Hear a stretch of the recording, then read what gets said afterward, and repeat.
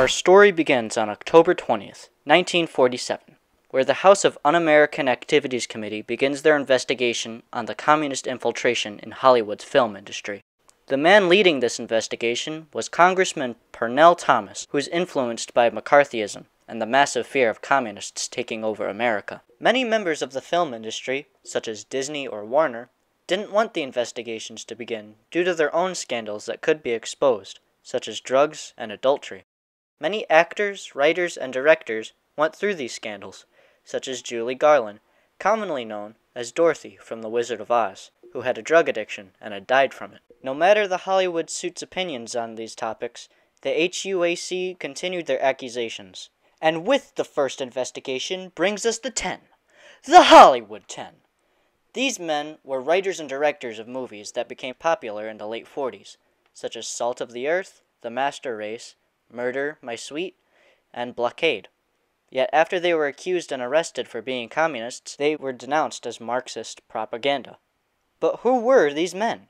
The 10 included Alva Bessie, Herbert J. Bieberman, Lester Cole, Edward Dmytryk, Ring Lardner Jr., John Howard Lawson, Albert Maltz, Samuel Ortnitz, Robert Adrian Scott, and Dalton Trumbo. Several reacted differently to punishment. Most of the men were outraged, such as Alvia Bessie, who stated that the HUAC is a precursor to a fascist regime. Robert Adrian Scott attempted to sue RKO Pictures for not letting him keep his job as a playwright, but failed as the court rejected his case. Lester Cole and Edward Dmytryk, both directors, moved to England to continue their line of work.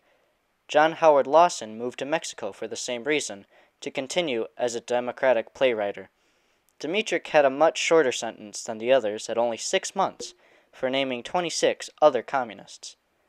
Almost everyone had at least a year in prison. The Hollywood 10 made an impact on the film industry, more so in the HUAC's second investigation, to avoid suspicion of communism on their behalf. Some relate the HUAC's investigations to the Salem witch trials, as after the first, many were falsely accused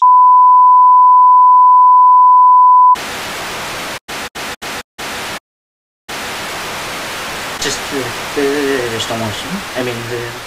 Oh, it's finally working. Okay, listen, look. Okay, I don't have much time to explain here, but I'll be there in a minute. Okay, the communists and the Americans.